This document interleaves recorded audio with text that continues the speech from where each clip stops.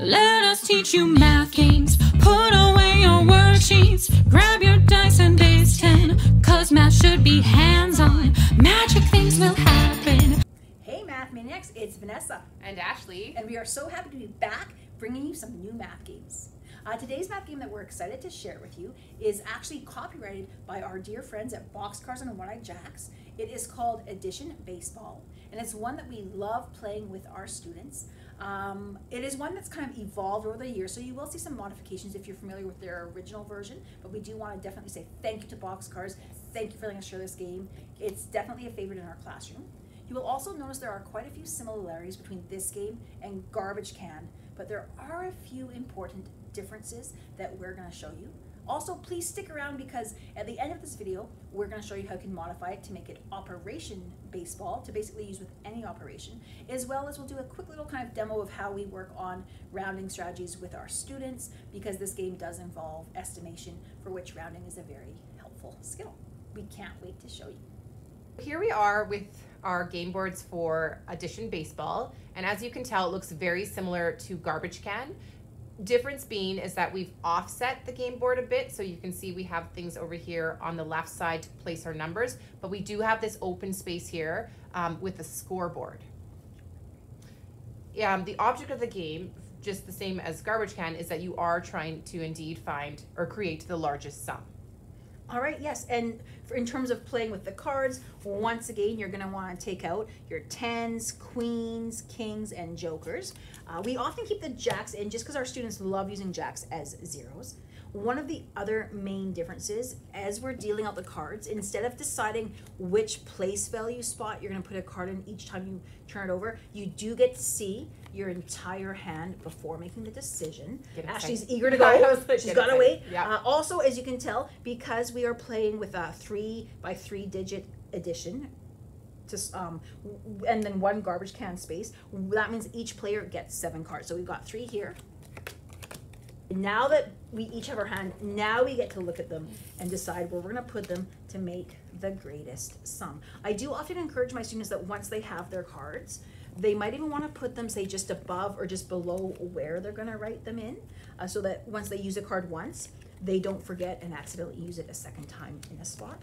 I'm just going to go ahead and place all my cards at the top just so you have an idea of what I was dealt. And I just kind of placed mine in orders from greatest to least, because what I teach my students is that putting the largest number in the hundreds column will create the larger sum.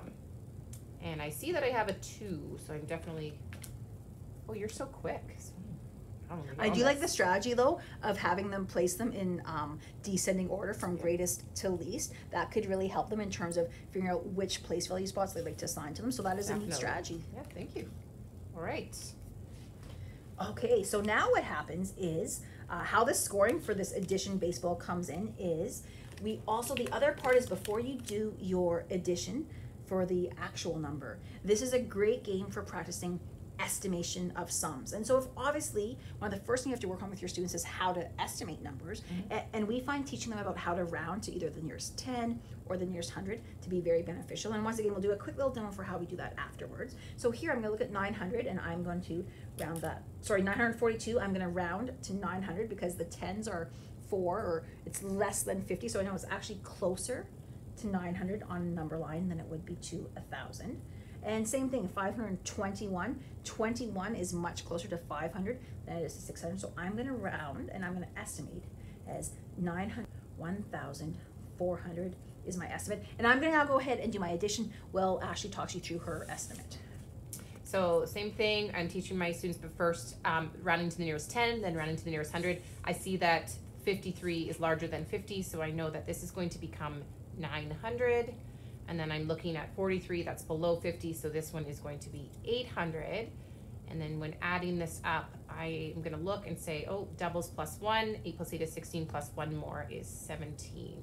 And then when I add up here, we've got 6, 5 plus 4 is 9, and 800 plus 800 is 1,600. Now, one of the things we love about this game is that there's not just one winner, both players have a chance to score some runs in the baseball game. So what happens is we suggest the partners switch the boards to double check their partner's work. So I'm going to check Ashley's work, her estimate first, and if I think she has a reasonable estimate, I'm going to give her 1 hit or 1 point. So I do agree, so she gets 1. I'm going to double check her answer. 3 plus 3 is 6. It's correct. So she gets 2 runs so far in this inning of addition baseball. She's going to double check my work. Same thing. I see that her rounding was accurate. It is right, 1 point. And yes, her addition is correct. So she also gets 2 points. So we're tied so far in this inning, first inning of each having 2 runs. The third run, or what we call the homer, goes to the greatest sum. So looking here, we both have 1,000. But when we move over to the hundreds, we can see that Ashley has more. She has 600s, whereas I have 400s. So she has the greater number. She gets the home run of the inning. So it's currently a score of 3-2. We often suggest to students, you know, if you have the time, play 9 innings and see who has the most runs at the end of. All right, so we just wanted to show you how you can differentiate this game to meet the learning outcomes as well as the needs of your students. So we demonstrated with 3-digit by 3-digit addition. Obviously, you can go to 2-digit plus 2-digit addition, 4-digit or 5-digit addition. It's also great for playing with subtraction, multiplication, which of course you could do 2-digit by 2-digit, 3-digit by 1-digit, etc., or even long division. So these are just a few different ways for how you could set up your board, and we're sure you're already thinking of how else you can modify the game to meet the needs of your students. All right, so as promised, we're just going to quickly show you how we tend to do rounding in our class, because we really do feel rounding and then helping students learn how to estimate their sums will really help them with their mental math abilities and help them kind of figure out if the answers they're getting for their questions are reasonable or not. So we're just going to quickly show you. It's nothing magical, it's not a game or anything, but this is just something that we do in our classes that we find really helps the students. And they pick up quite quickly, and then they feel pretty empowered and excited to round.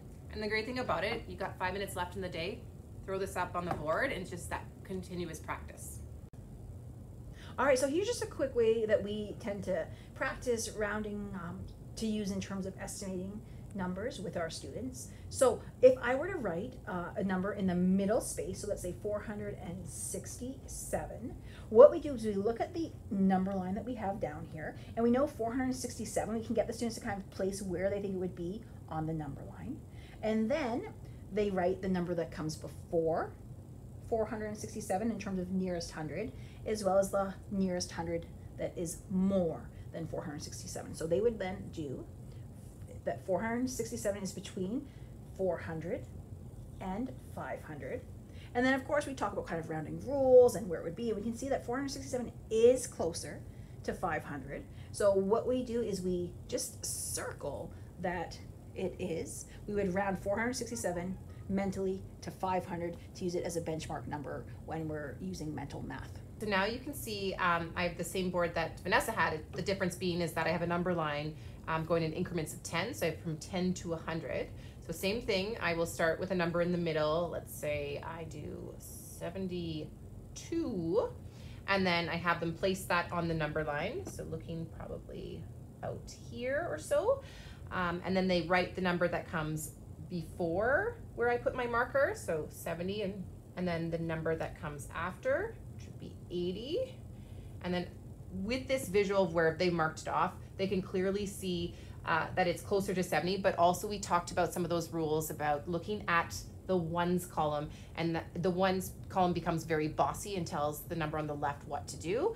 And because it's below 5, then it rounds down to the nearest 10. So I would circle the 70. And you know, one of the other reasons why I love using the open number line is so often when you have the students, think about which 2 tens it comes between. I often will have students say for the number 72, say, oh, it's between 60 and 80. Right. It's like they often forget that, oh no, it's actually 70 is the closest 10. So seeing it visually like this really helps them place where it is. And eventually, like, yes, we have this here now they can remove visually, it. but eventually the ultimate goal is to get them to start visualizing it in their mind.